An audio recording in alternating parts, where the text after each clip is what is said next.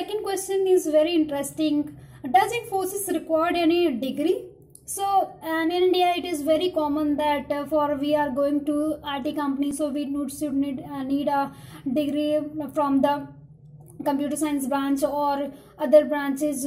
We should have a degree from graduation and whatever they required. But now Infosys have launched that if you don't have any degree but you have a certification from Infosys, so they are also hiring for that people also. So now the trend is going off for the having a core degree only, but they also taking a importance of the having skills and certifications. So that's all for this question.